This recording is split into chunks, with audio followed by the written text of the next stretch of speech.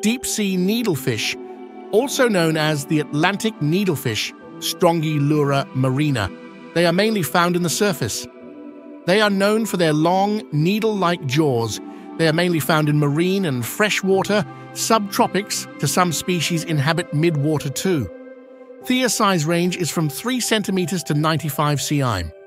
They have a single dorsal fin, placed far back on the body, opposite to the anal fin. They are identified by their long beak, having multiple sharp teeth.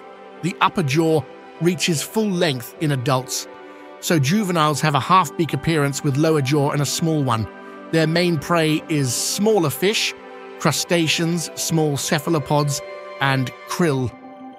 Indian species prefer large crustaceans, while other saltwater species prefer cephalopods. They can live around 8 years in the wild. They can weigh 4.5 kilograms. They have attraction to light